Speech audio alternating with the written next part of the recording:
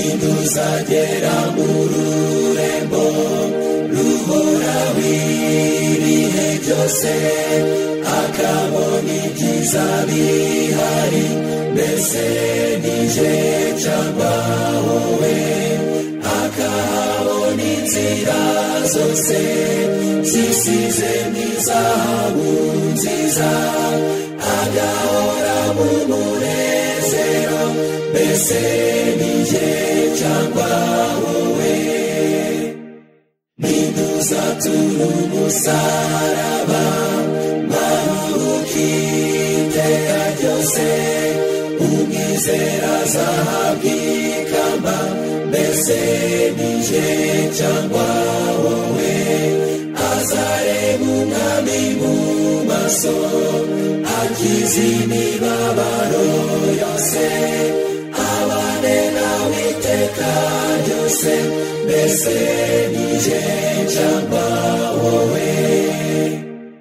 Kandi hari uzakingiranwa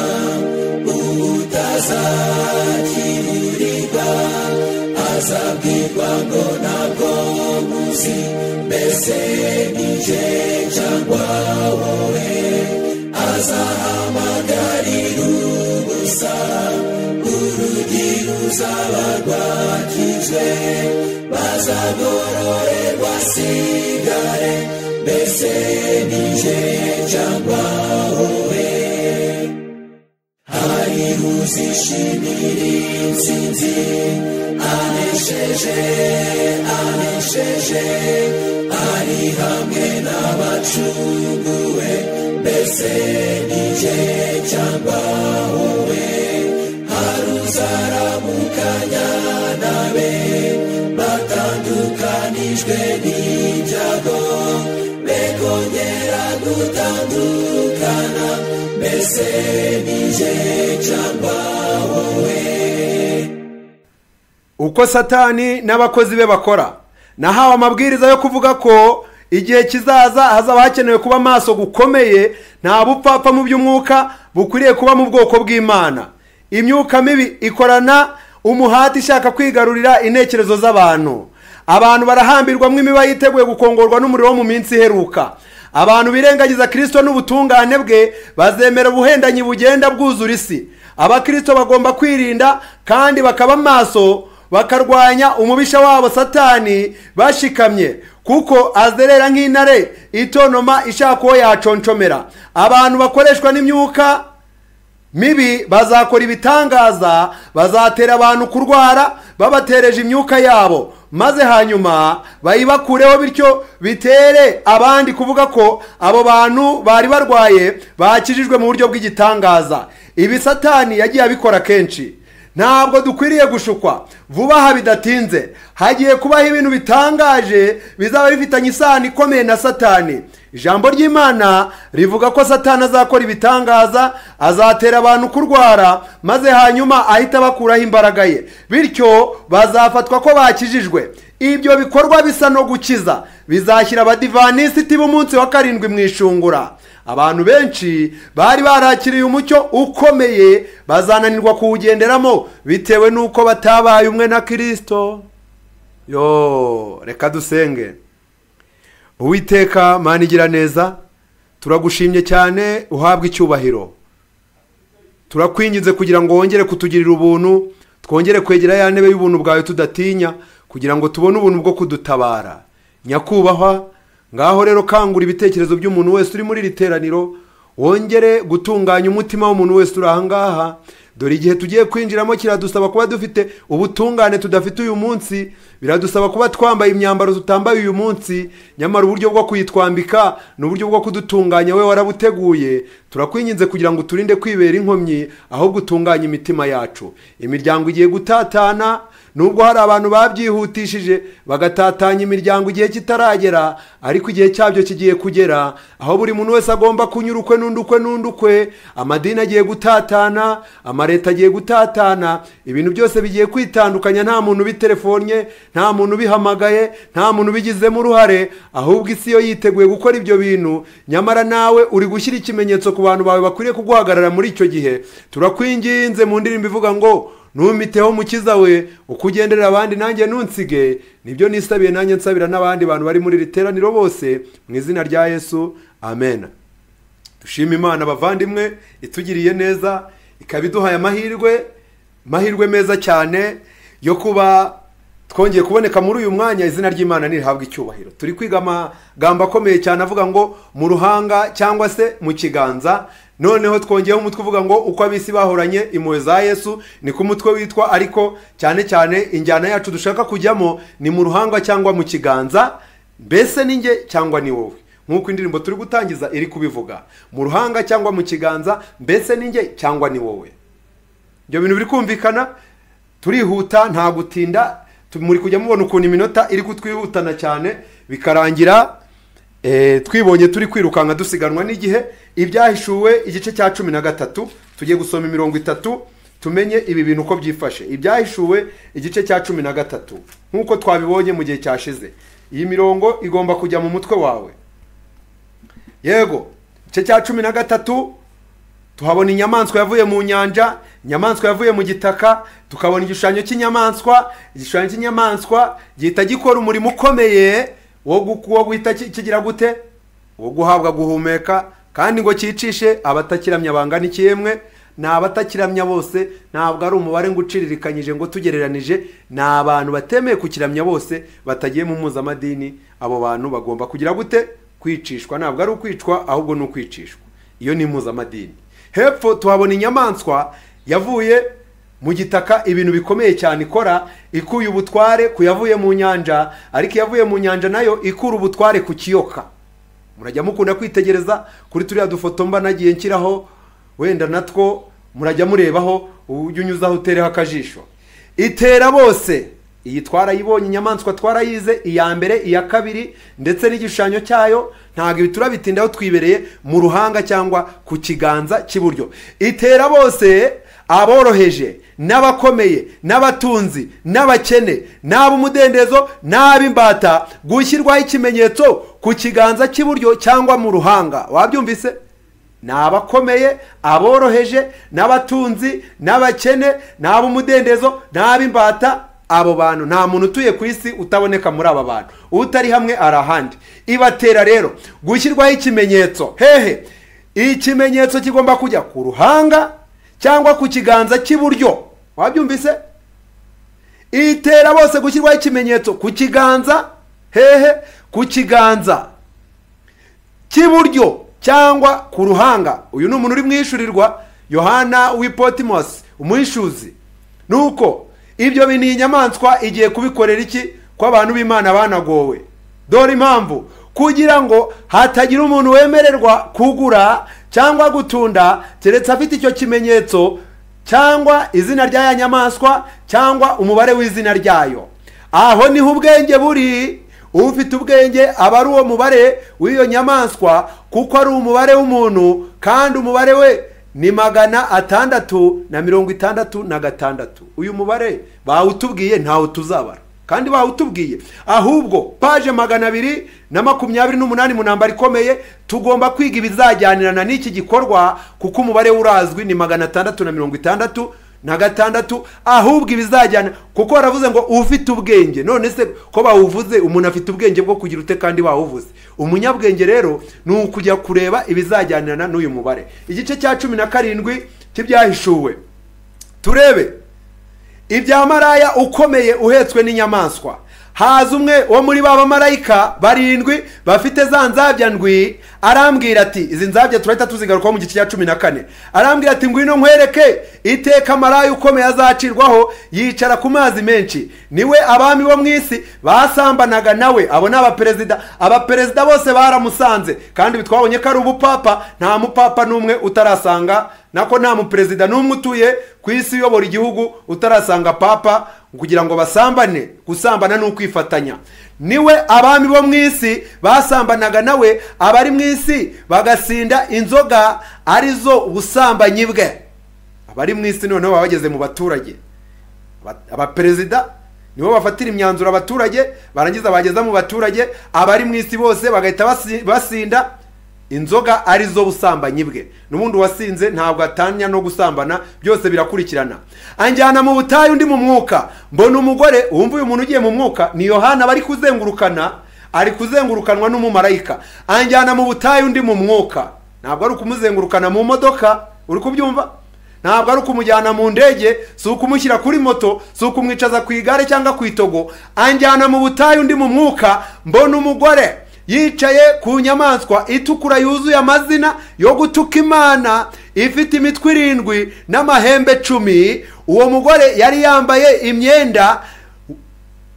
umwenda w'umuhengeri n'uw'umuhemba, yari arimbishijwe n'izahabu n'amabuye y'igiciro cyinshi n'imaragarita mu ntoki ze. Yari afite igikombe cy'izahabu cyuzuye ibizira n'imyanda y'ubusambanyi bwe. Mu ruhanga rwe afite izina ry'amayoberane. Umva, uyu mugore uri kumwumva neza? Kandi twaramubonye. Uyu mugore ni itorero gatolika ry'i Roma, ubu papa. Uyu mugore rero Yohana ari kwerekwa, umarayika ari kumuzengurukana mu mwuka, ari kumwereka uyu mugore iteka azacirwaho. Nuko mu ruhanga rwe afite izina ry'amayoberane ryanditswe ngo Babuloni ikomeye, nyina w'abamaraya kandi nyina w'ibizira byo mu isi. Kumva, ikintu cyose kizira cyari kiri mu ruhanga rwe. Kandi iki kimenyetso ni kigomba gushyirwa mu ruhanga. Agomba gufata ikimenyetso cy'abantu be, nabo agahita bashyira mu ruhanga rwabo. Abantu be ikimenyetso kigaragaza ko ari abe, nabo akabashyira mu ruhanga izina amayoberane. Nibyo tubonye mu gice cya 13, kugira ngo iri zina ry'amayoberane rigomba gushyirwa mu ruhanga. Iri zina ry'uyu mugore rigomba gushyirwa no ku bantu. Utazaryemera ntazemererwa kugura cyangwa kugurisha cyangwa gutunda. Niryo tubonye rizashyirwa mu ruhanga, ariko cyangwa ku kiganza. Umva marayika wa gatatu none icyahita avuga. Igice cya 9 umurongo wa 10, ibyahishe igice cya 14 umurongo wa 9. Marayika wundi wa gatatu akurikiraho avuga ijwi rirenga ati, uyu muntu ari mwiyerekwa kuva mu byahishe igice cya mbere kugera ku murongo usoza wa 22. Ibyahishe bifite ibitabo 20 ibice 22.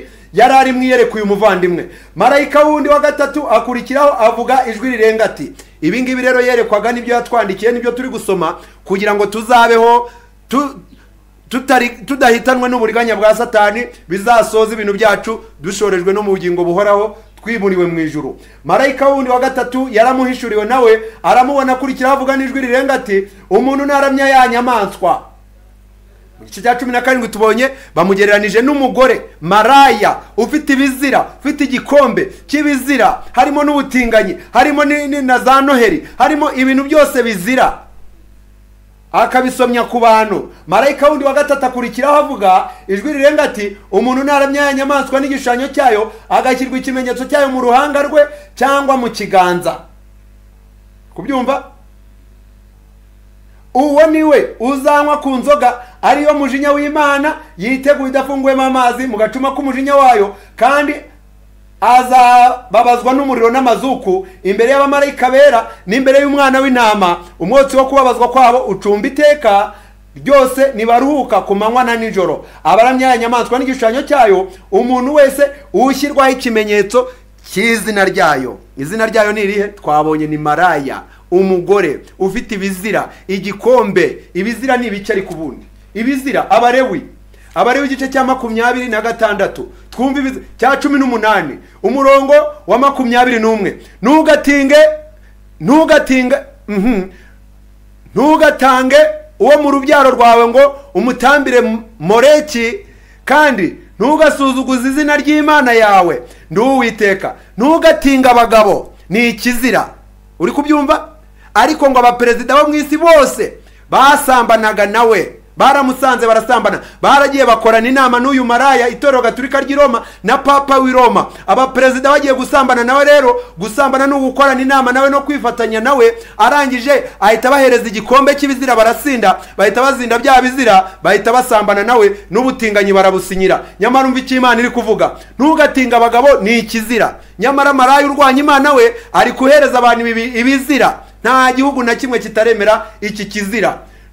ntukaryamane n'itungo ryose cyangwa n'inyamaswa yose ngo ukiyandurishe.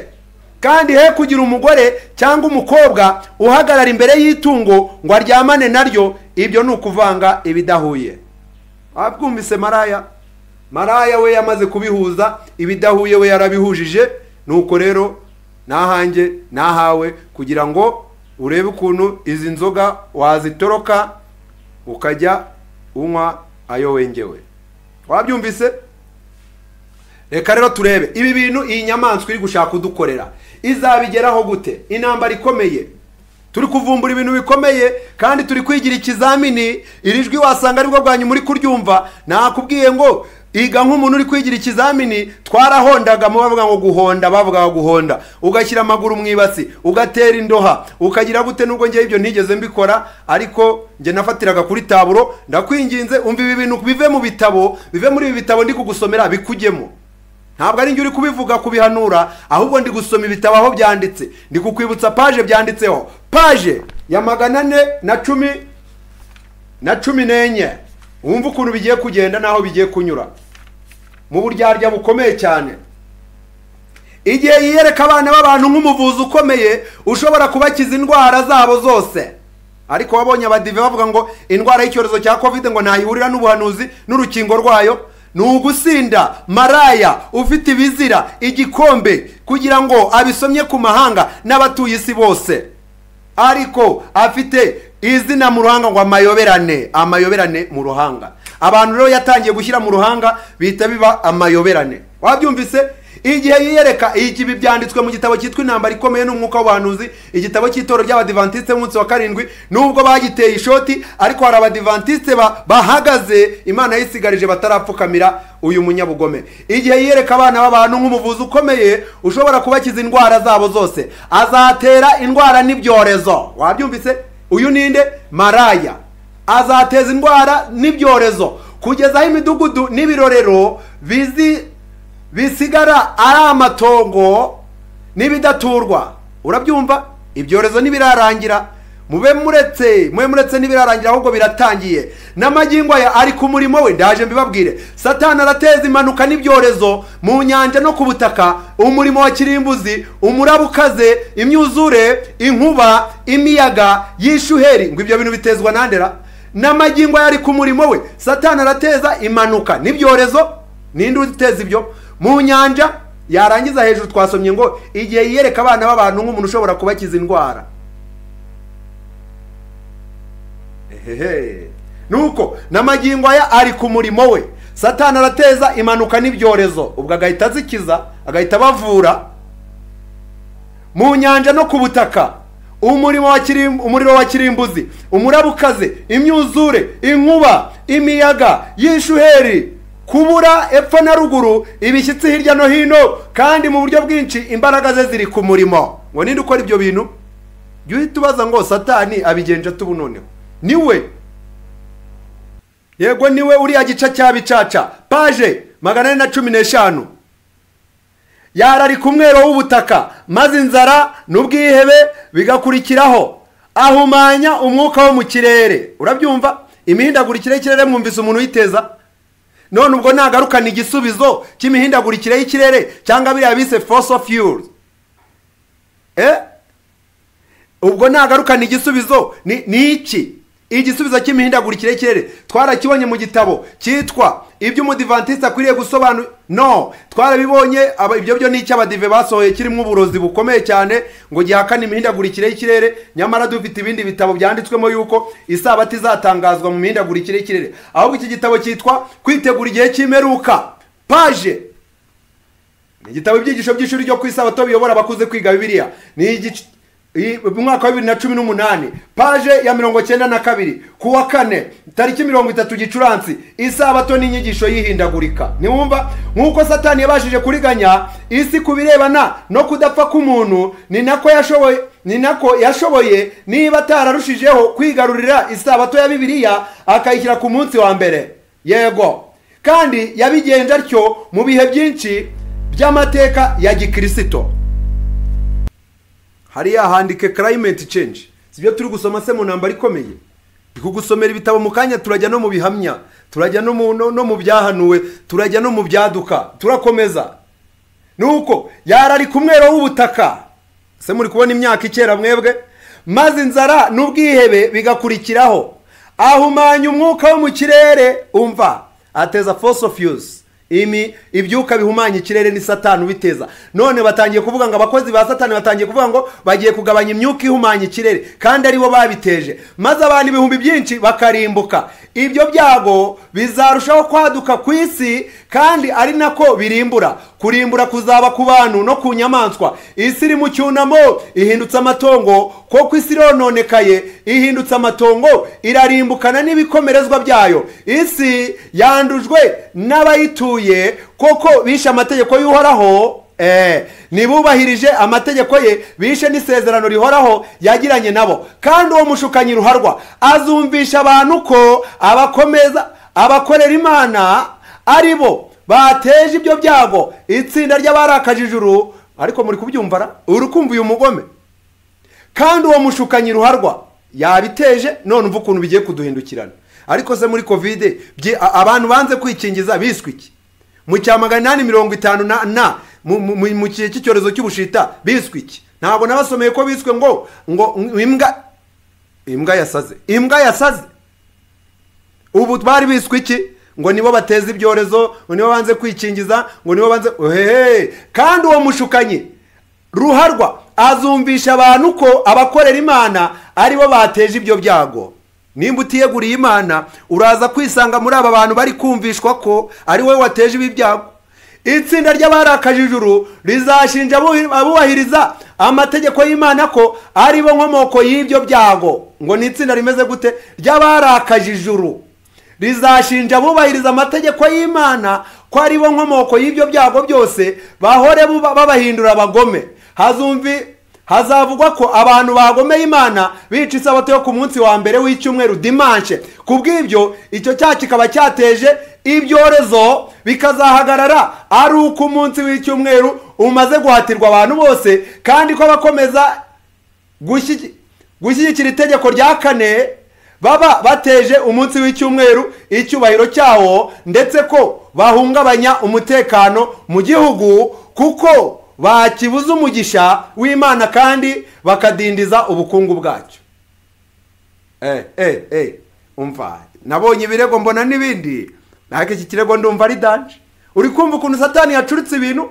Hazavuga ko abantu bagomeye Imana bica isabato yo ku munsi wa mbere w'icyumweru. Kubw'ibyo icyo cyaha cyateje ibyorezo. Uri kumva ibyorezo? Igihe isabato itarakurwaho itegura ikintu cyitwa ibyorezo. Uri kubyumva? Ariko hari amagambo avugwa, umva. Reka mbabwire, urugamba rwatangijwe n'inda. Uri kubyumva?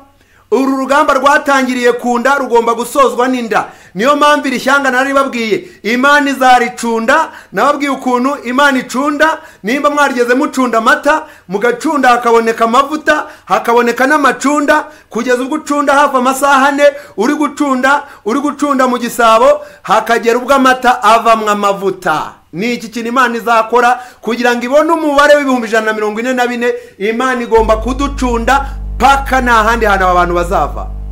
Imana nayo izakorera muri iyi migambi y'uyu mugome kugira ngo yeze kandi itunganye ubwoko bwayo, kugira ngo amata abyara amavuta. Wabyumvise? Imana izakorera muri iyi migambi ya Satani kugira ngo nayo itunganye kandi yeze ubwoko bwayo, kugira ngo amavuta aboneke. Hagomba kubaho gucunda. Uri kumva? Indirimbo irimo irarepetwa yo kuducunda inyuze mu mihindagurikire y'ikirere. Ibyorezo twabisomye byinshi cyane hariya. Icyo cyaha cyateje ibyorezo, bikazahagarara ari uko umunsi w'icyumweru umaze guhatirwa abantu bose, kandi ko abakomeza gushyigikira itegeko rya 4 baba batesheje umunsi w'icyumweru icyubahiro cyawo, ndetse ko bahungabanya umutekano mu gihugu. Uri kumva dosiye? Abantu muri kwiyegurira, muri kuza mwegera isabato y'Imana, mwiringira gukurikiza amategeko y'Imana, ni muzi ariko muzi n'ingaruka twebwe tuzitwa ababangamira. Reka dukomeze, ariko Imana izadufasha, nimugire ubwoba. Yaraturinze cyane, Imana izatwimana. Icyo kirego ngo nibo babangamira ngo imibereho myiza y'igihugu, kuko bakibuza umugisha w'Imana kandi bakadindiza ubukungu bwacyo. Icyo kirego cya kera cyarezwe umugaragu w'Imana kizabyutwa kandi n'impamvu zizaba ari zimwe. Maze Ahabu abonye Eliya aramubwira ati, mbega ni wowe n'urubyaro n'umuruho wateje Isirayeli? Eliya arasubiza ati, erega sinjye wateje Isirayeli umuruho, ahubwo ni wowe n'inzu ya so, kuko mwaretse amategeko y'Uwiteka mugakurikira Bali. Nibwo abantu bazazabiranywa n'uburakari babitewe n'amazimwe babwiwe, ngo babitewe n'ikira, babitewe n'amazimwe ngo nimindagurikire ikirere. Aba bantu nibumva kandi abazabivuga gutya ni korari mwaririmba na gutari gusengera, abazavuga gutya ni pasitoro mwakorana gutari gusengera, abavuga gutya n'abakuru b'itorero utari gusengera ubona batari kubyumva, ni umugore wawe n'umugabo wawe, biranditswe muri Bibiliya, uhereye none hazabaho babiri. Nibwo abantu bazazabiranwa n'uburakari babitewe n'amazimwe babwiwe, maze bibasire abagaragu b'Imana nk'uko babahakanyi bo mu Bisirayeli bibasiye Eliya. Kwimuke paje 416.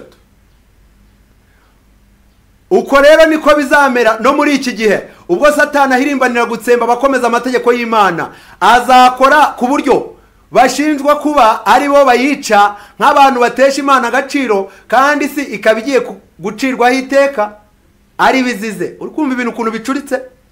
Uri kubyumva ukuntu Satani agiye kubicurika? Wabaye ucurukura ibintu hakiri kare. Iki kizamini uri kubona hari umuntu uzagisohokamo amahoro atariyeguriye Imana wese. Ntabwo Imana izigera ihata ubushake cyangwa umutima nama w'umuntu. Nyamara Satani we kugira ngo abone uko yigarurira abadashobora koshya, yitabaza ubugizi bwa nabi. Kubera ubwoba cyangwa gahato, yihatira gutegeka umutima nama w'umuntu kugira ngo amuramye. Umutima nama w'umuntu uri gutegekwa, ndaje dusubire mu nama mo hariya, kugira ngo agere kuri uwo mugambi. Akorera mu idini no mu butegetsi bw'isi.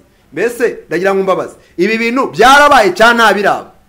Saba umwami Yesu akore ku maso yawe, agahagurukiriza ubutegetsi guhatira abantu gukomeza amategeko y'abantu bagasuzugura y'Imana. Abakomeza isabato yo muri Bibiliya bazaregwa ko ari abanzi b'amategeko na gahunda. Kumva indirimbo bari kurepeta, uri kumva indirimbo iri kurepetwa hariya, kandi abaririmbyi b'indirimbo bariteguye, bo bamaze guhagarara mu myanya, biteguye kurangurura amajwi yabo. Abakomeza isabato yo muri Bibiliya nibo batiteguye bonyine, urugamba ruradutegereje. Abakomeza isabato yo muri Bibiliya bazaregwa ko ari abanzi b'amategeko na gahunda.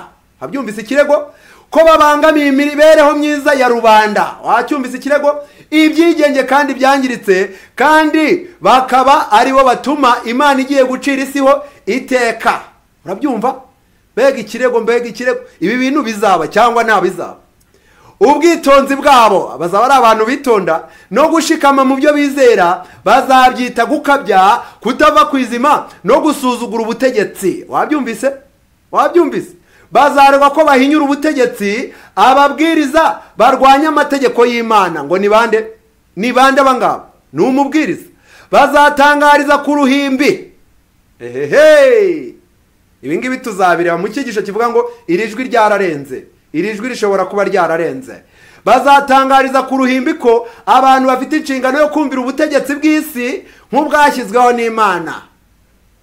Ucana ku ijwi ry'ibyiringiro wumve nimba ibi ngibi uri kuvuga ngo ntabiza. Byararangiye.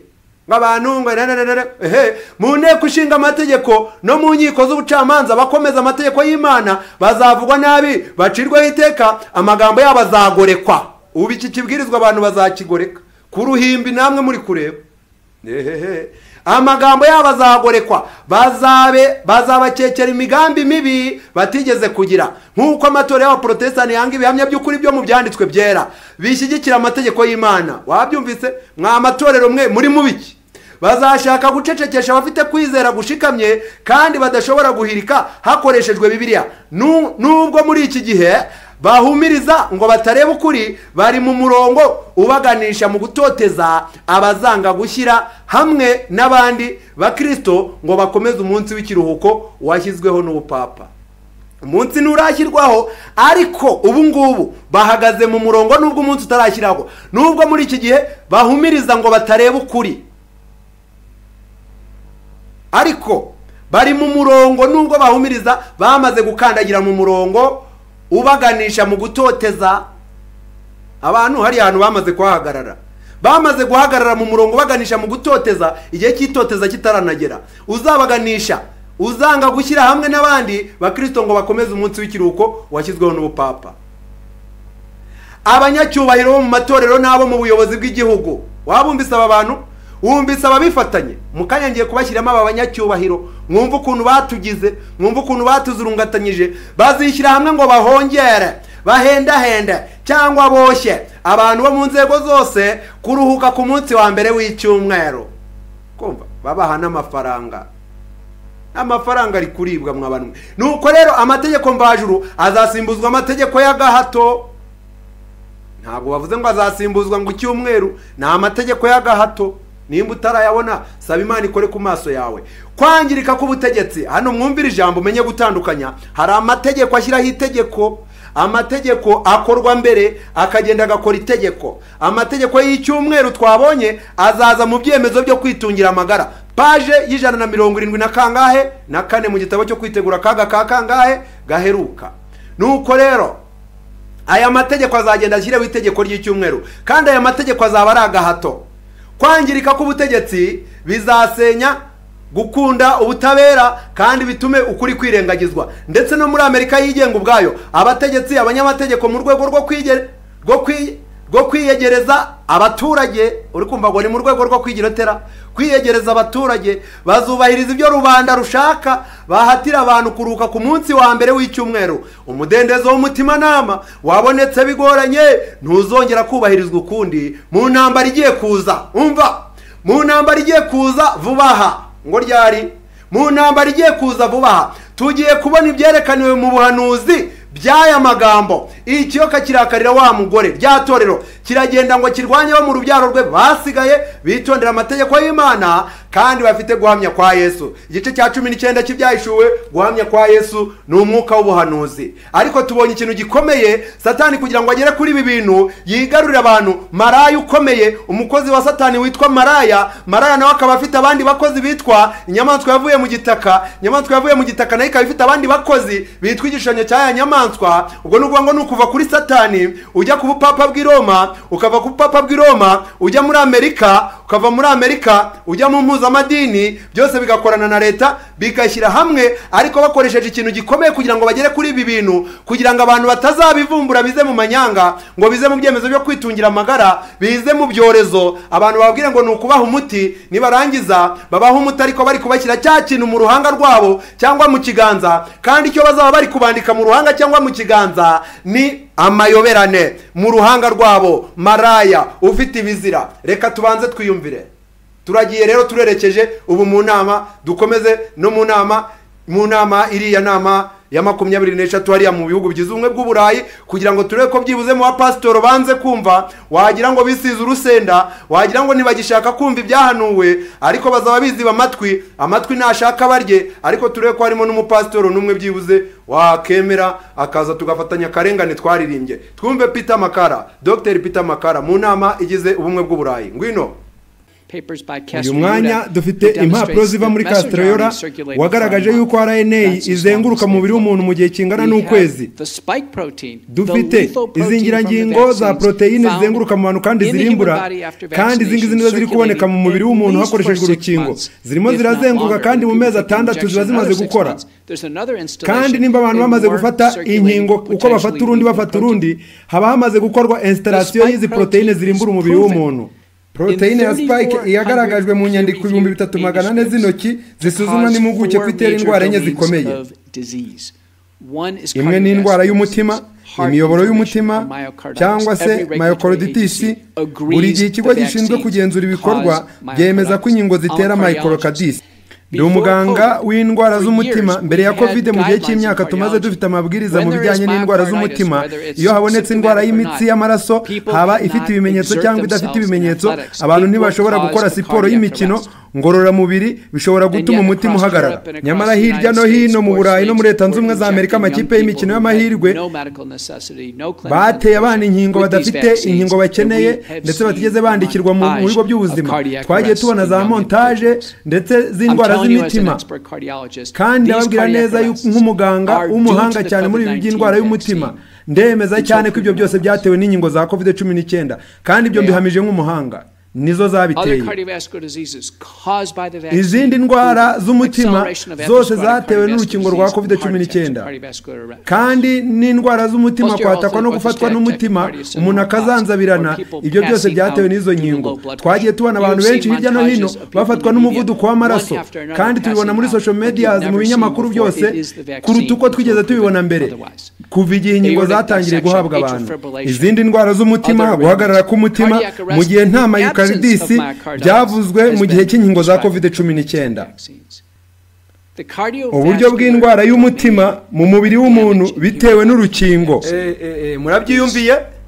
Ariko ubu hari abantu bakiri kujya impaka, bakiri kuvuga ngo abantu nabaka, ngo abantu ngo barihuse, ngo abantu ngo ntibajye basoma muri Bibiliya gusa. None dukwiriye kwitegura iki? Ibyorezo niko twasomye mu ntambara ikomeye. Dukwiriye kwitegura iki? Ibyo byorezo biraba byatewe n'icyo ubundi? Biraba byatewe na Satani wateye umutabantu akababwira ko agiye kubavura, nyamara ahubwo aribwo agiye kubatera uburyo bwo kujya agera ku bindi ari gushaka. Komeza bwana Peter Makara.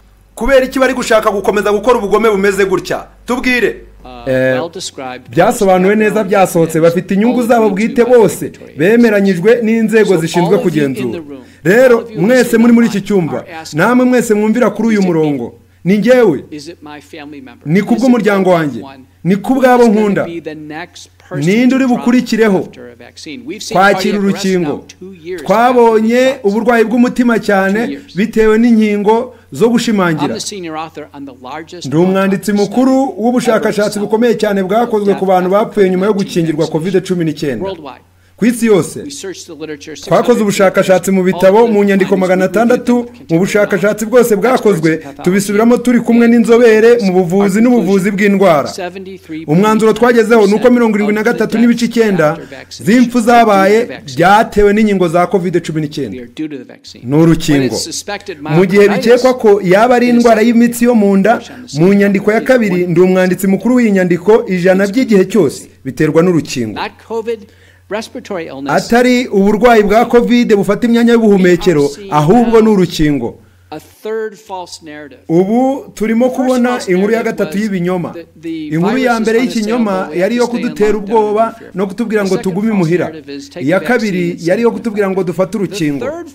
None uburyo bwa gatatu bw'ikinyoma nubwo kuvuga ngo ntabwo ari urukingo ruri gutera ibi bibazo, ahubwo ni COVID. Ngo ni COVID twabonye yaje muri 2020 igateza ibi bibazo kugeza muri 2023. Kubw'ibyo rero mwibeshywa bikomeza kubabeshya ibi binyoma batubwiye. Urakoze cyane bwana Peter Makara.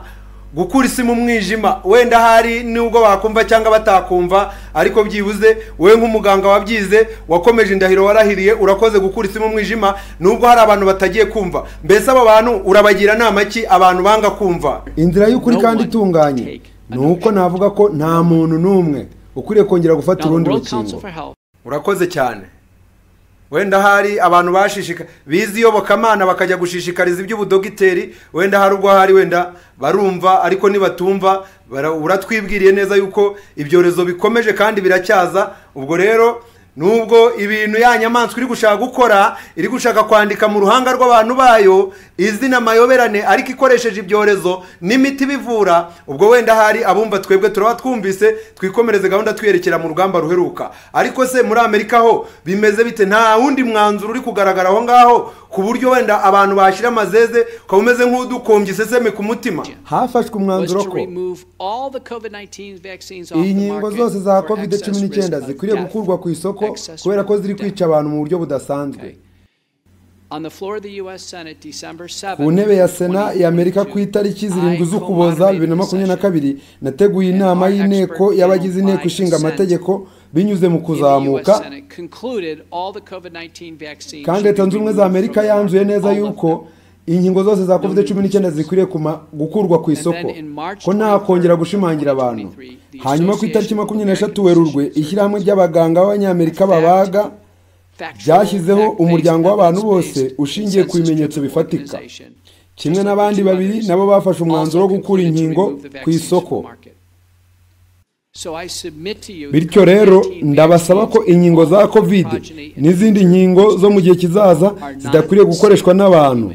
Ndabasaba nk'urwego ruyobora ikigo cy'Uburayi gishinzwe iby'ubuvuzi gukoresha imbaraga zose no kwihutira gukura izo nkingo za COVID-19 zose ku isoko.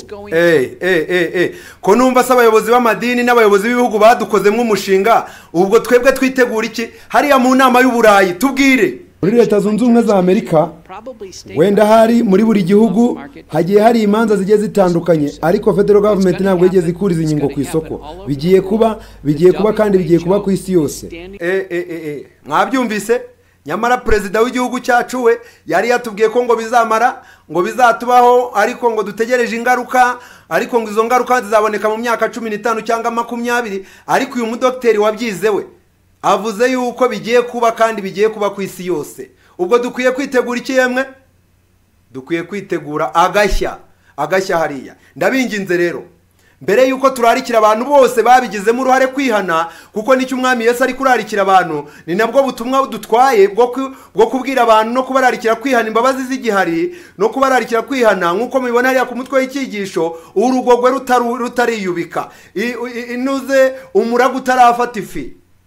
Ifi itarafatwa mu muraga, ifi yageze mu muraga biba byarangiye. Ndagira ngo ro mwumve mwitonze. Ndifuza ko iri jambo ni ry'umuyobozi, ariko turyumvire kuri sanse ya gatandatu. Sanse ya gatandatu niturangiza tureta dushaka aho duhinira, turebe n'impamvu aba bantu bakoze ubugome bungana gutya bakadukoramo ubucuruzi. Abayobozi b'amadini bagacuruza bizera, abayobozi b'amareta bagacuruza bizera, nkuko twabisomye ngo abami bo mwisi bose basambanaga na maraya, ndetse noneho n'abayobozi b'amadini bose bari mwisi bose irangije maraya abashyira mu ruhanga ikimenyetso izina ry'amayoberane rya zina riri mu ruhanga rwa maraya, arahindukira nawe ashyira ikimenyetso mu ruhanga rw'abantu buyemeje kumukorera, abashyira mu ruhanga ikimenyetso. Mwumvire ijambo mwitonze, mwegeze umuswara hafi, abashoboye kurira turire amarira ya nyuma, ariko byibuze turebe yuko hari abantu bakihana. Twicishije bugufi twongere twumvire ijambo. Ni iminota 10 riramara, turaryumva, nyuma yaho turongera kuvuga ryurirangiye. Ni iminota 10. Mwegeze amatwi hino twumvire kuri ya sanse yacu ya gatandatu kugira ngo tubashe gusobanukirwa n'uru rurimi neza. Welcome. Nagira ngo ariko mbashimire ikindi kintu kimwe nta kwibagirwa, icyorezo cyateye ku isi hose kigera no mu Rwanda, ndetse gisanga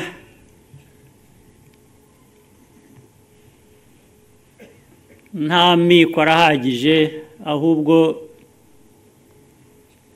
n'abantu bya bindi bagerageza kwikorera bibabuza gukora.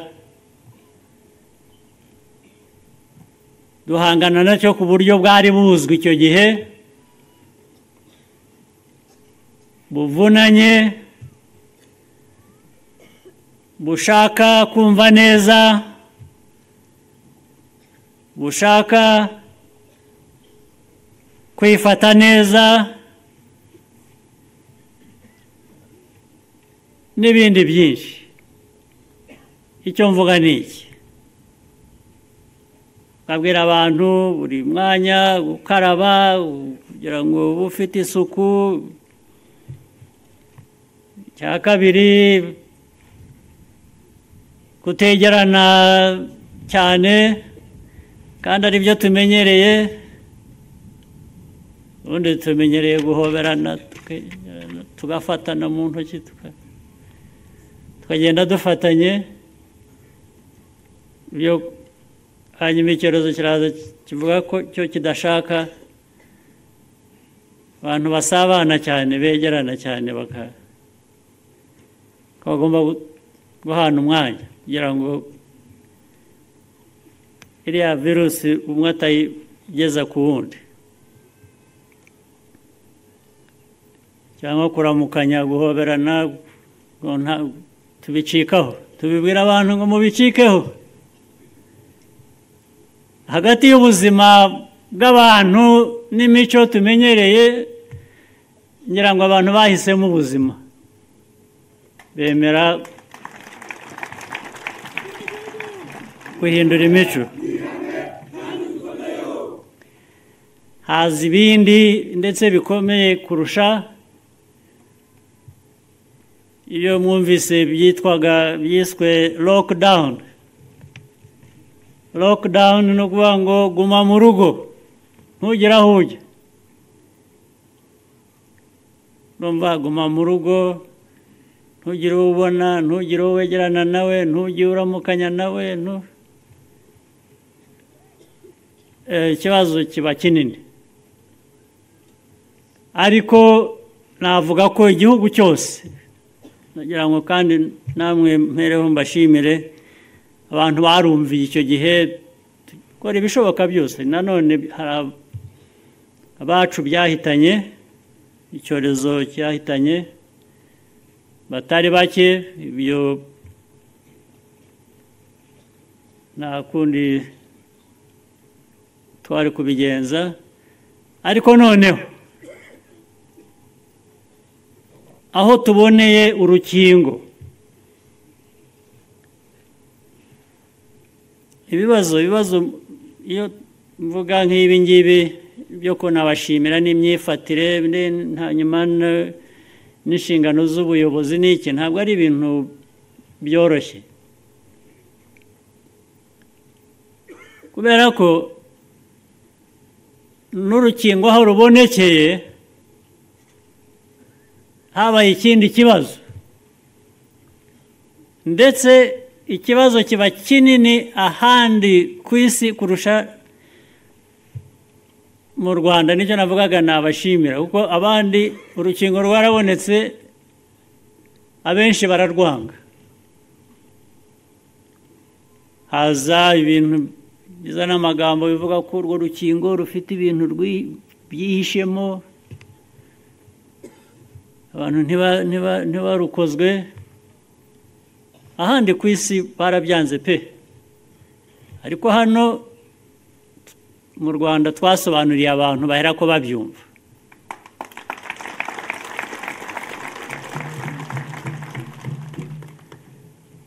hari umuntu sinirwa mvugo ari we ni mu bantu duhura tubona n'abayobozi bamwe ku isi hirya no hino twarahuye njye mubwira ko nakingiwe anambwira ngo we ntabwo arakingirwa kandi nta nubwo ari hafi gukingirwa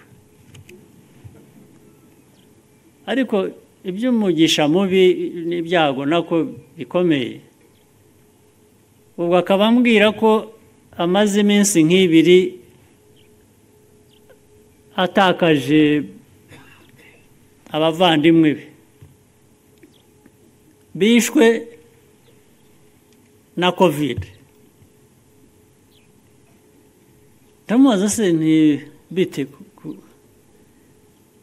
kugira ngo utashaka gukingirwa kandi umbwira ko hari abavandimwe bawe bazize covid bite ati njye mfite abantu bafite ubumenyi buhanitse b'abahanga bambwiye ko ruriya rukingo rurimo ibintu bidasobanutse rushobora kugirira abantu nabi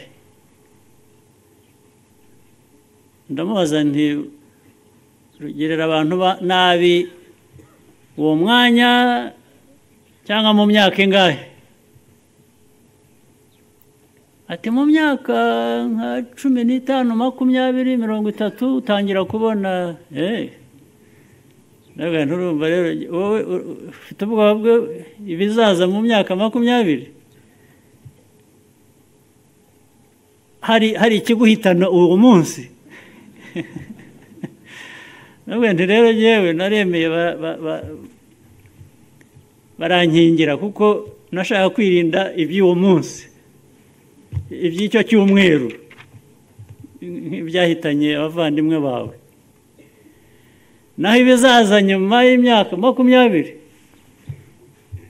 ubwo sakindi zawe byari ikindi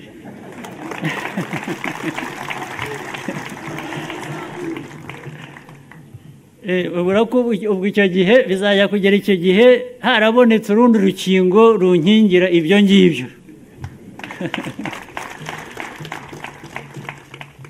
hanyuma rero aho bibonekeye nabyo by'urukingo twarazitanze uko zabonekaga niko twazigezagaho zigomba kugera ku baturage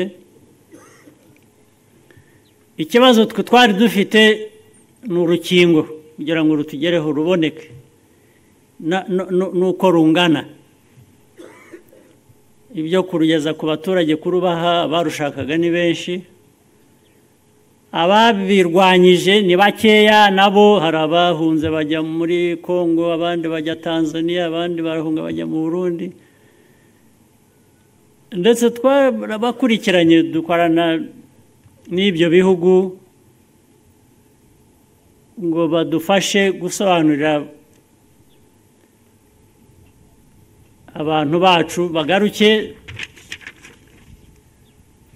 ndetse ahubwo nibiba ngombwa tubihorere ariko bari iwacu nta mpamvu bagomba kuba impunzi kubera ko bahunga urukingo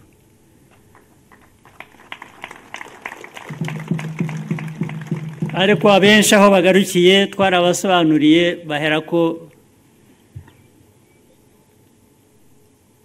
bakingirwa barabyemera ubu baracyategereje ingaruka zabyo ariko basimbutse ingaruka zo kudakingirwa byashoboraga kuba byabahitana icyo nabitindiyeho ibyo ngibyo ni iki mbasobanurira byose bijyana n'imyumvire y'abanyarwanda kumva vuba ukumva bigufitiye inyungu ugahera ko ari byo ugana ukabikoreraho bikajya imbere abantu bakava muri politike kuko nyirango politike mbi imyumvire mibi tuzi aho yatugejeje tuzi aho tuvuye ntabwo dushaka gusubira aho ngaho kumva vuba ikigufitiye inyungu abaturarwanda bose tugakora tugatera imbere niko ibihugu byateye imbere niko bitera imbere ntabwo watera imbere wirirwa mu matiku mu macakubiri mu bintu bita akenshi sayansi irafasha kumva iyo yumva iyo ushaka kuyumvira ifite ibibazo nyine nabyo ibibazo byayo nabyo birahari ariko ibyo bikemurwa n'abo scientists nyine ariko n'abayobozi babashyiraho kugira ngo basobanure ibyo bakora aho bigana aho biva n'aho bijya noneho ndetse leta igafasha bikagira umurongo bifata yewe thank you very much ariko rero iyo ndi kumvira ijambo buri gihe ndumva namwe aho muri kurira ariko iri jambo buri gihe umutima uransimbuka iyo ubwira abantu bari mu Rwanda gushaka Imana bari kubwira ngo ibindi bintu biraje siyanse ngo avuze ngo kuri siyanse ngo iki bakubwire gushaka Imana ujijinganye page 464 twumvira ya siyanse 464 igitabo cyitwa ivuga butumwa mu gihe kiri imbere ukuri kuzagorekwa n'amategeko yashyizweho n'abantu inyigisho ziyobya zizigishwa nk'aho ari inyigisho nzima. Siyansi ipfuye ni kimwe mu bikoresho Satani yakoresheje mu ijuru, kandi n'uyu munsi arabikoresha. Twitegure iki? Twitegure iki? Twitegure, twongere twitegure, dusuzume ko twiteguye, twongere turarikire n'abandi kwitegura vubaha cyane. Umuriro uraka. Nimba utiteguye kugendana na siyanse, umuriro ni bacana umuriro, bacana umuriro. Bill Gates hariya kuri hari amagambo ateye ubwoba y'abayobozi. Ngiye nkunda nkumva ngo tugiye gushyira scotch kuri televiziyo, ndi kwirebera, tugiye gushyira scotch ku munwa w'umuntu wese utari kugendana n'ibintu byacu.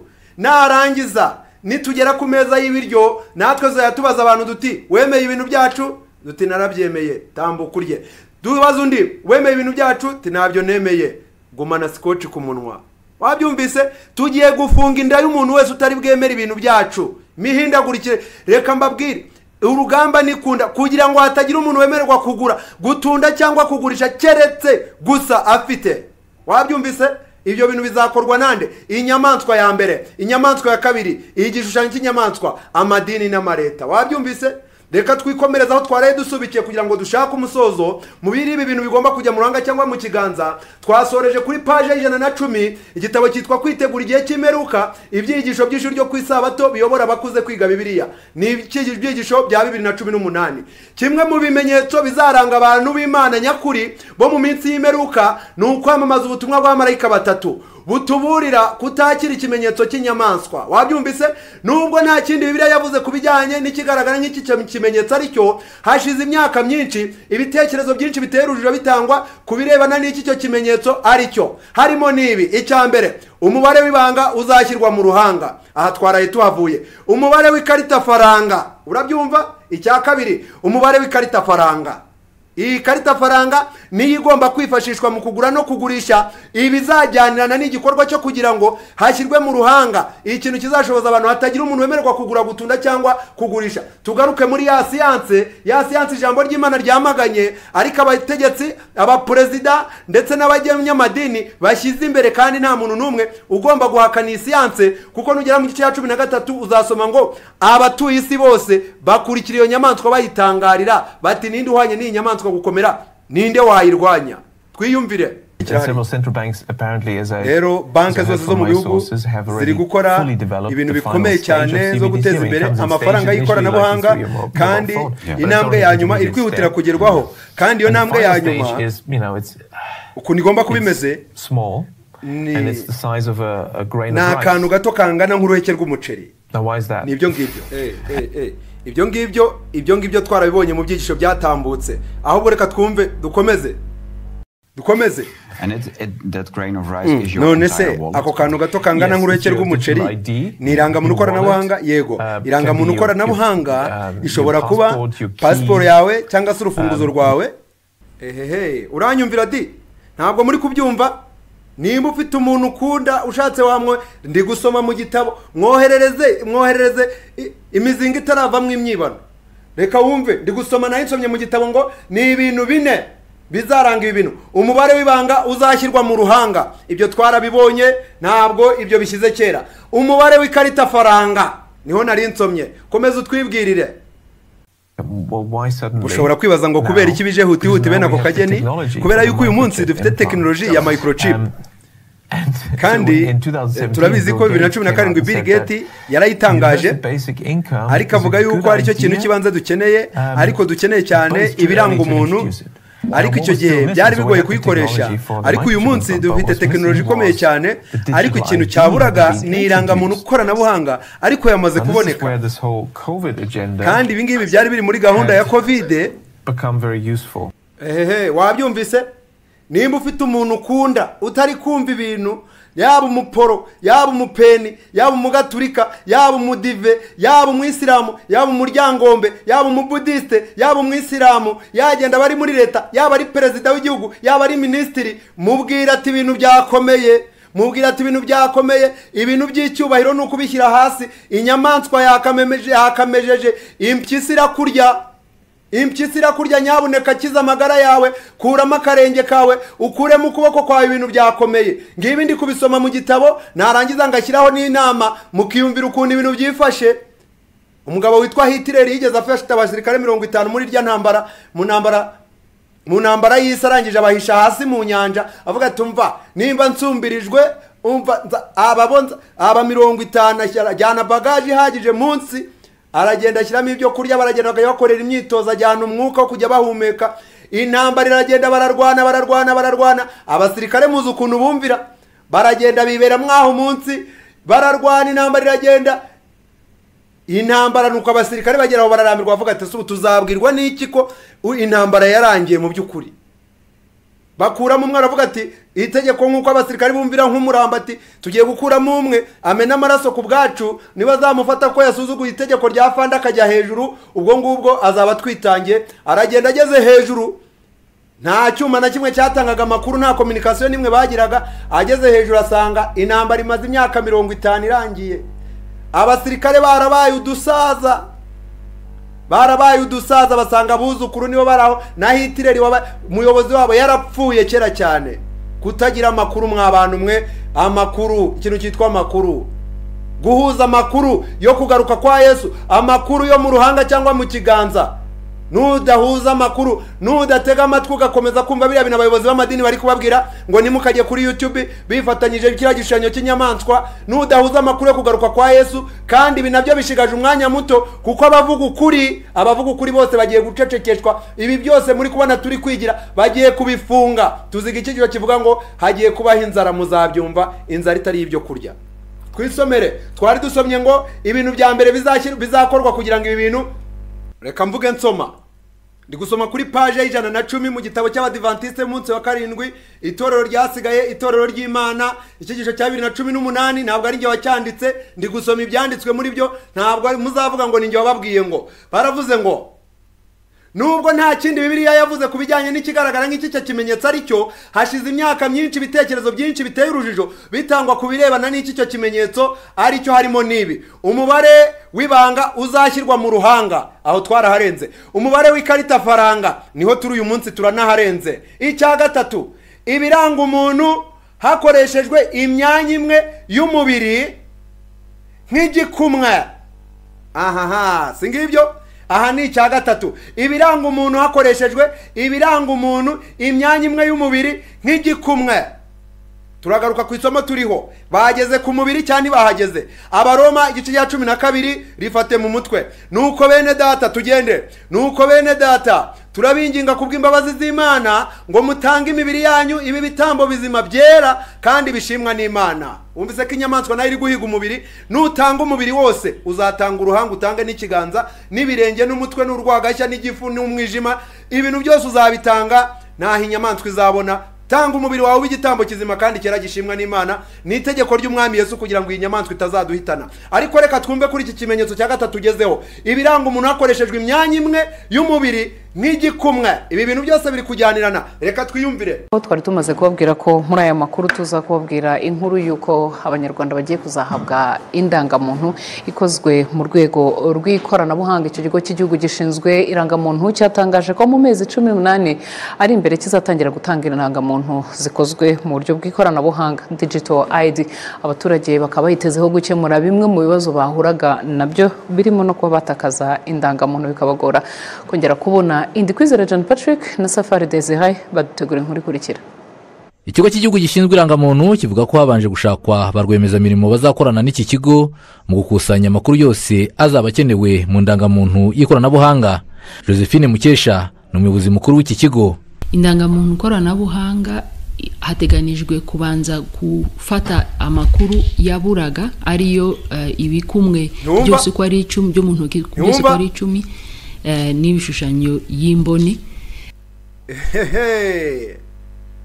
Urugogwe rukaba ruriyubitse hariya, urugogwe rukaba ruriyubitse.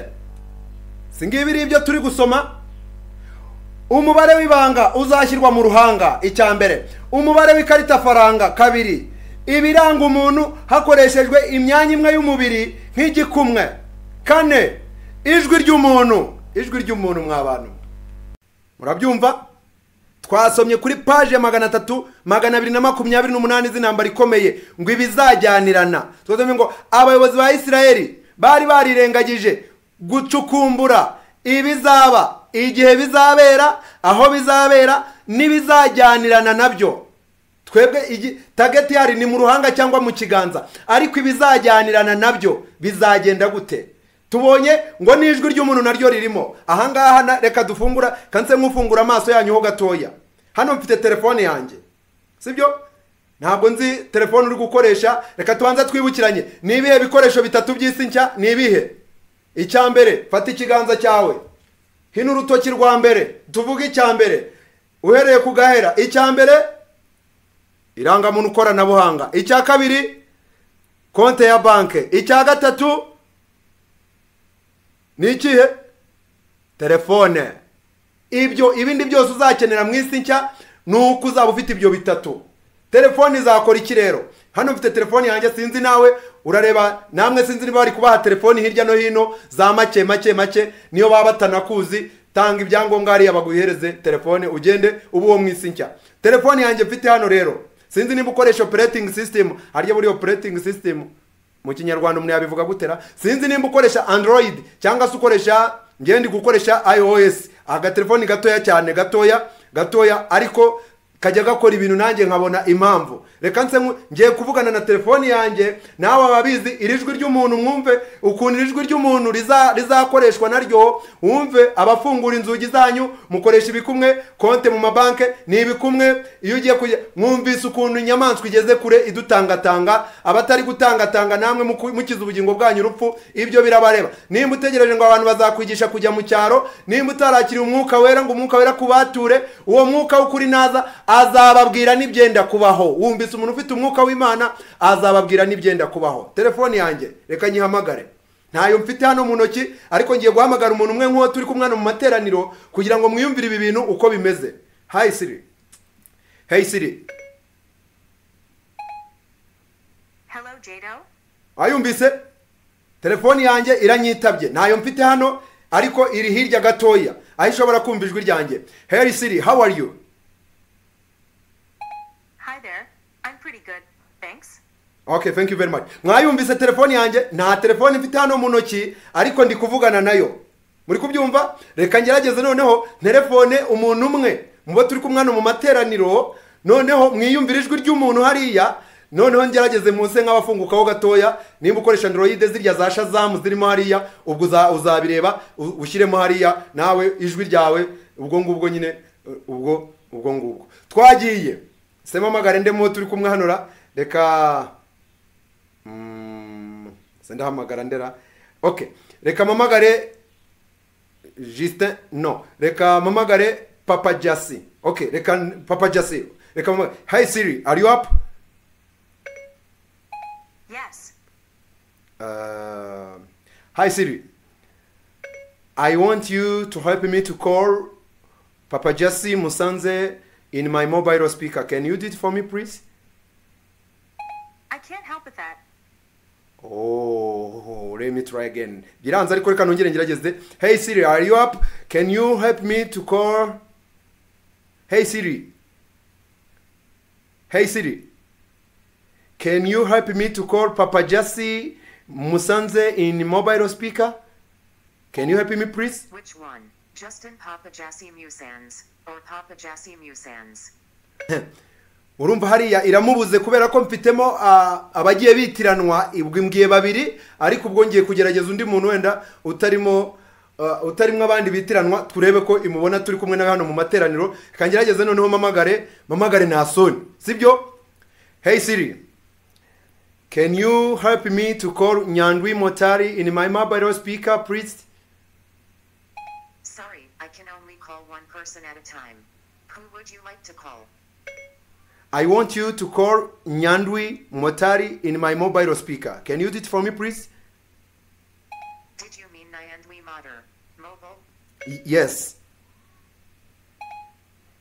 Calling Nyandwi Motor. Mobile on speaker. Okay, thank you very much. Turategereje. All right. Yamuhamagaye.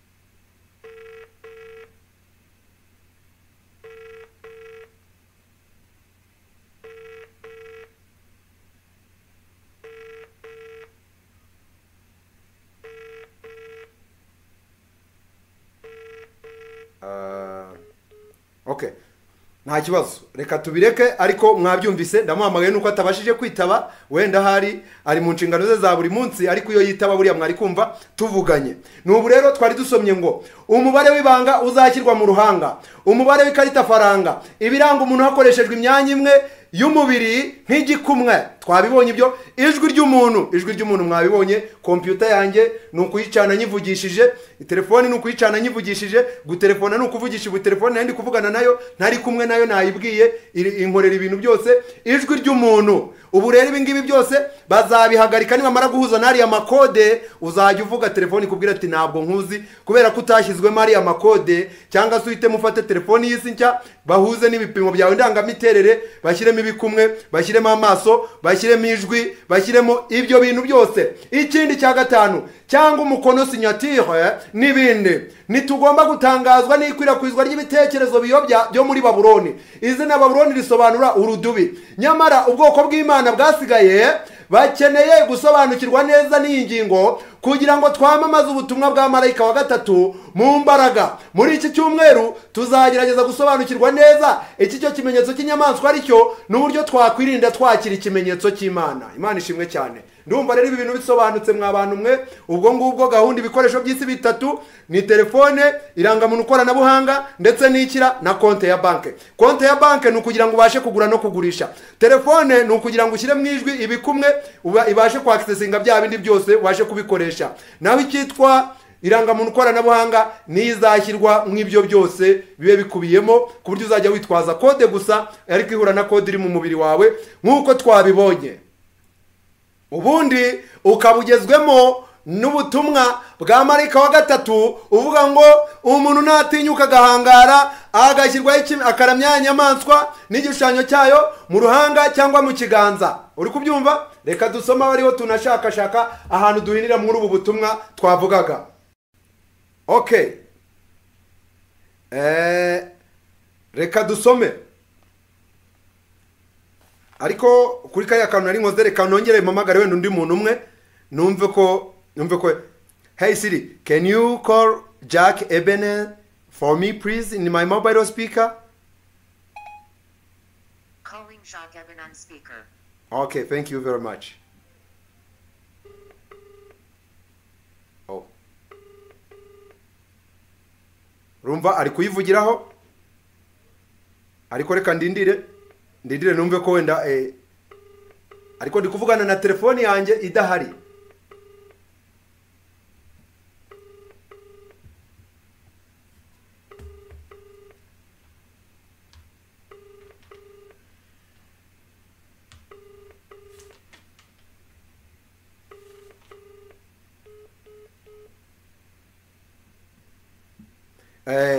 Ntabwo bikunze, ntabwo yakiriye, ariko reka ngerageze undi muntu. Hey Siri, can you call Gadi Ngabo Mugenzi in my mobile speaker please? Sorry, I don't have a new Gen Z number for Gadi Ngabo. Just to confirm, you'd like to call Gadi Ngabo? Yes please. Yes please, I want to call Gadi Ngabo. Can you do it for me? Calling Gadi Ngabo. Mobile on speaker. Thank you.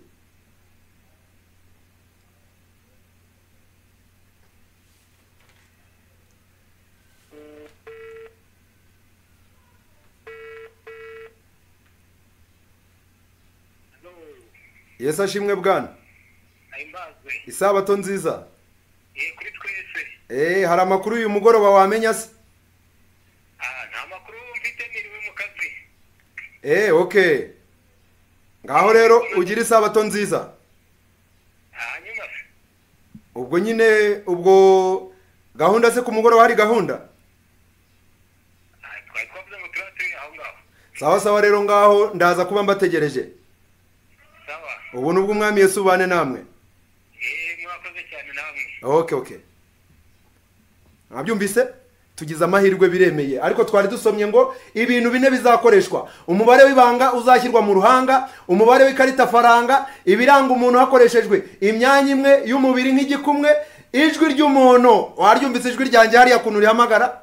Nafashe telefoni, nafite computer, nafite iki, n'inzu yawe n'imodoka yawe n'ijwi. cyangwa umukono signature n'ibindi. Ibi ngibi bazabihuza rwose n'umubiri wawe vuba cyane, ndetse vuba cyane. Biraje twari twisomeye mu byahishuwe igice cya 14 dusoza ubutumwa bwacu uyu munsi. Mwihangane harengeho iminota nka 10 n'ingahe, ubwo ngubwo namwe muri kubibona, namwe muri kubona impamvu. Nuko igice cya 14 umurongo wa 9, marayika wundi wa gatatu akurikiraho avuga ijwi rirenga ati, umuntu naramya ya nyamaswa n'igishushanyo cyayo, agashyirwaho ikimenyetso cyayo mu ruhanga rwe cyangwa ku kiganza. Wabyumvise?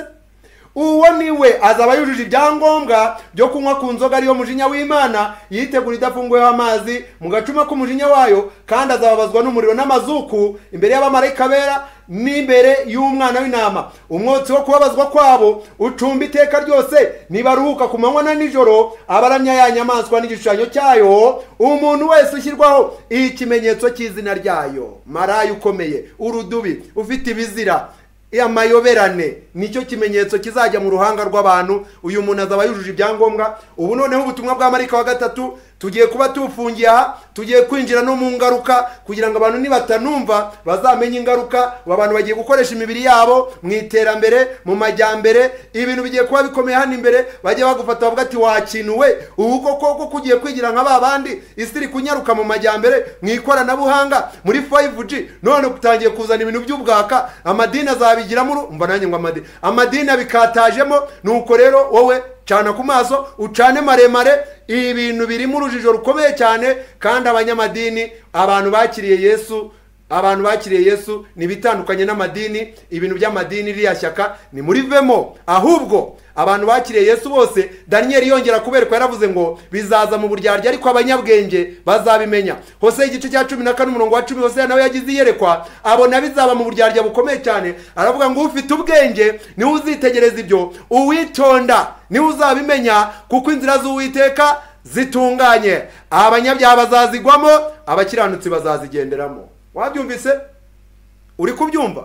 Simukadi z'abatarahawe kode mu mubiri mwarabibonye ko batangiye kuzifunga. Ibyo si ibintu bikataje cyane. Igihamya twatangije ni nacyo tugiye gusorezaho. Twatangije igihamya kiboneka hehera mu butumwa bwatoranijwe volume ya 2 page ya 43. Singe wacyanditse, ndakwibutsaho byanditse. Ibigiye kuza uko Satani n'abakozi be bakora. Umva, nahawe amabwiriza yo kuvuga ko igihe kizaza hazaba hakenewe kuba maso gukomeye. Nta bupfapfa mu by'umwuka bukwiriye kuba mu bwoko bw'Imana. Imyuka mibi ikorana umuhati ishaka kwigarura intekerezo z'abantu. Ngo nikira, imyuka mibi irakorana umuhati ishaka kwigarura intekerezo z'abantu.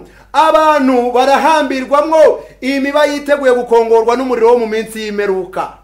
Urahambiriwe cyane urahambirwa? Nimba utarahambirwa, hambirwa kwa Yesu, hambirwa mu ijuru, injiramo neza. Twabonye mu nyigo ya 13 yo mu byaduka ivuga ko na marayika wa gatatu nawe ari guhambira imiba yo guhunikwa mu bigega byo mu ijuru. Hambirwa mu ijuru. Abantu barahambirwa mu imiba yiteguye gukongorwa n'umuriro wo mu minsi y'imperuka. Marayika wundi nawe wo kwa Satani nawe ari guhambira abantu birengagiza Kristo n'ubutungane bwe. Wumvise ikintu kizadushoboza?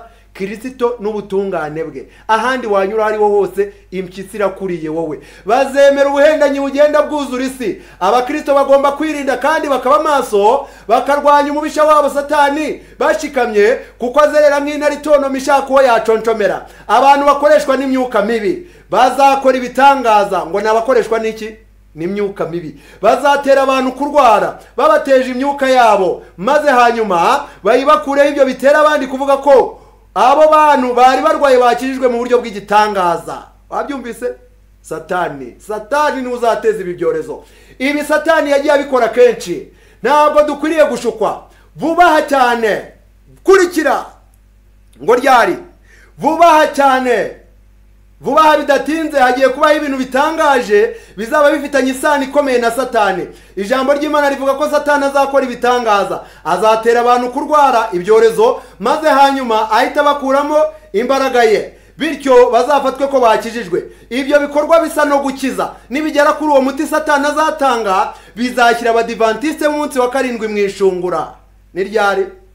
Abantu benshi bari barakiriye umucyo ukomeye bazananirwa kuwugenderamo bitewe nuko batabaye umwe na Kristo. Imana itugirire neza kugira ngo tube umwe na Kristo. Nibyo nagusabira nanjye nisabira mu izina rya Yesu. Reka dusoze n'isengesho rya Data wa twese. Aho muri mwicishe bugufi, ngenda gerageza kwegera mikro, noneho muciye bugufi dupfukamye dusenge isengesho rya Data wa twese. Data wa twese uri mu ijuru, izina ryawe ryubahwe, ubwami bwawe buze, ibyo ushaka bibaho mu isi nk'uko bibaho mu ijuru. Uduhe none ibyo kurya byacu by'uyu munsi, uduharire imyenda yacu nk'uko natwe twariye abari mu imyenda yacu, ntuduhane mu bitwoshya, ahubwo udukize umubi, kuko ubwami n'ubushobozi n'icyubahiro ari ibyawe none n'iteka ryose. Amena. Uwiteka abaho umugisha. Ibintu ni bibiri. Ni ibihe? Kugwa ku rugamba cyangwa kurutsinda, byombi ni ugutsinda. Indirimbo iravuga ngo nyejesha amaraso yawe. Bye.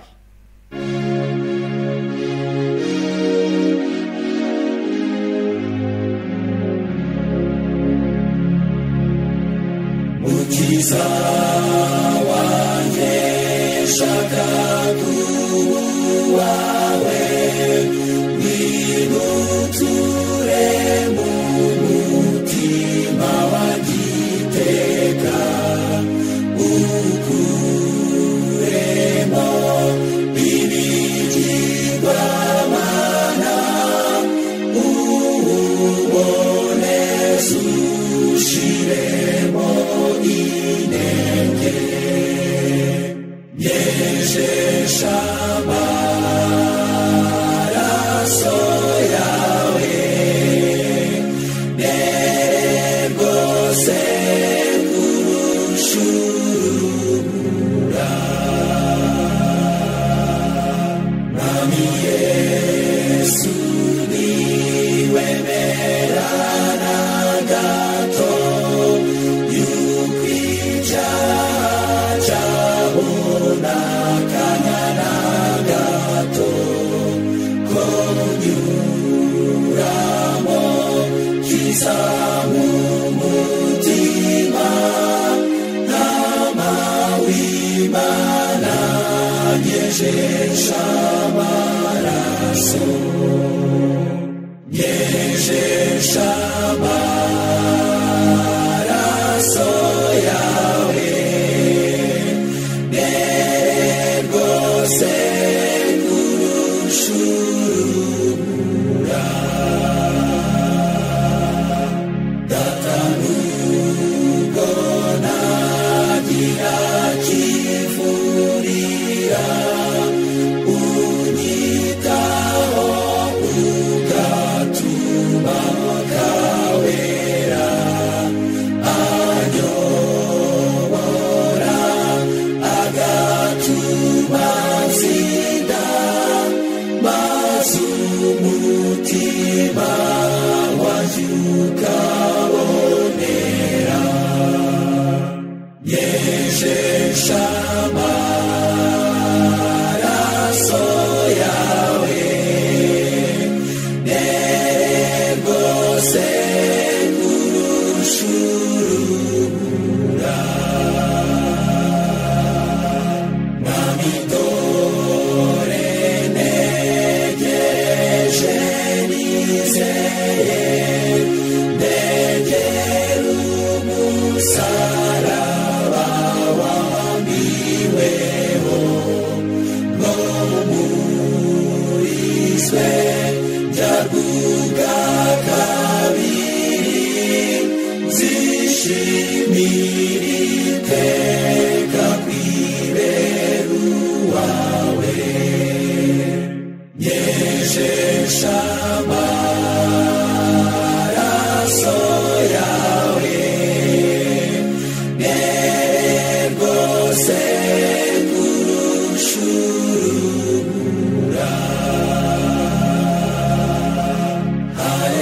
Haleluya, kwizera kusubiza ishusho iboneye waremanye, shimira imirimo yawe itangaje, warandemanye unakicyubahiro.